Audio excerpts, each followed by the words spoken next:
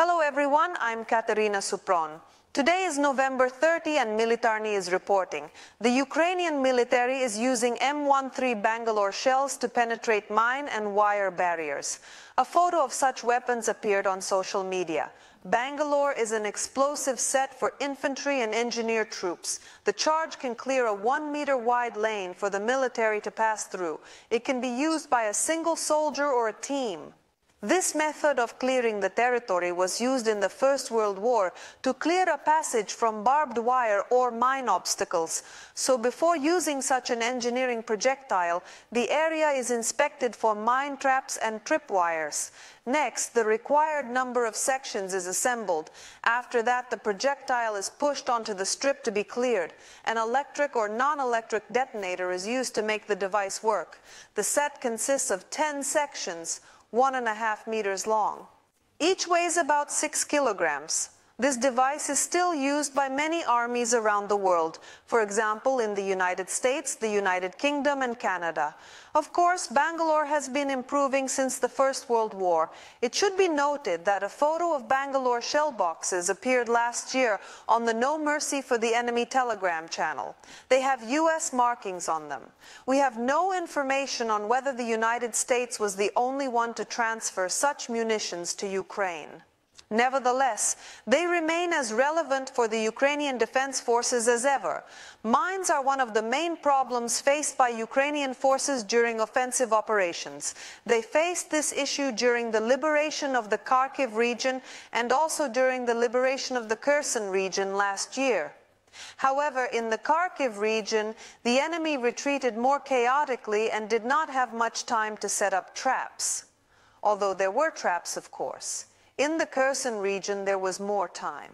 Those Ukrainian soldiers who entered the deoccupied territory noted that booby traps were not only at the enemy's abandoned positions, but also randomly placed on roads used by civilians.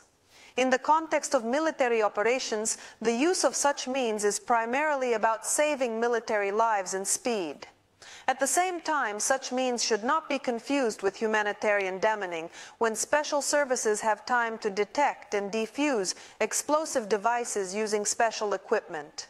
Demining by detonation is a well-established practice. At the beginning of this stage of the war, Ukrainian forces were armed with special equipment such as UR-77 Meteorit and UR-83P portable demining systems.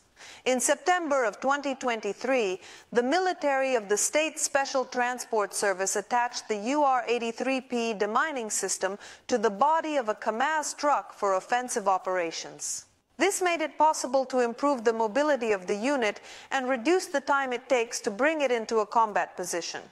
The principle of operation is similar to the UR-77 Meteorit system, i.e., a special demining charge is fired to clear a lane for vehicles and infantry to pass through. The Ukrainian military also received the American M58 Miklik vehicle, which also clears the territory by explosion. The transfer of such equipment began last fall. When Ukrainian troops began to actively use it, these vehicles became targets for the enemy. To work, Miklik has to drive up close to the minefield. It carries about a ton of TNT on board. A hit on this equipment threatens all the vehicles that are nearby. So usually, such deminers operate under the cover.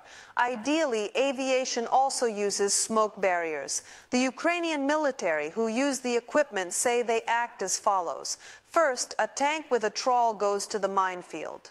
After the first mine is detonated, the crew gives a sign and turns back. Then the Miklik starts working. Of course, this is one way of using the equipment. We will not assume that this tactic is used by all military units.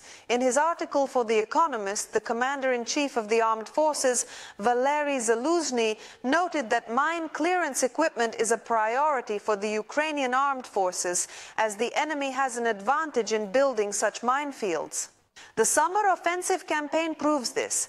Mine clearance by detonating such devices as Bangalore is primarily aimed at helping infantrymen clear passage lanes in landings, fields, and enemy trenches. The use of special equipment is needed to allow heavy equipment to pass. This is where non-explosive deminers, tank trawls, and special engineering vehicles come in handy. Read more about these tools in Militarny's article, Overcoming Minefields is a Challenge for the Ukrainian Offensive. You can find the link in the description below the video. It is also worth noting that Ukraine is mastering the production of mine trolls for heavy equipment. They are also working on unmanned platforms. There are projects of robotic systems that can detect and defuse explosive devices on the battlefield. This is not a systemic solution yet, but some units are already using such mine-clearing robots, which are being tested and verified in real time. So, while the robots are being built, the solution from the First World War is also useful. Subscribe to Militarny, like our videos, and see you in the next ones.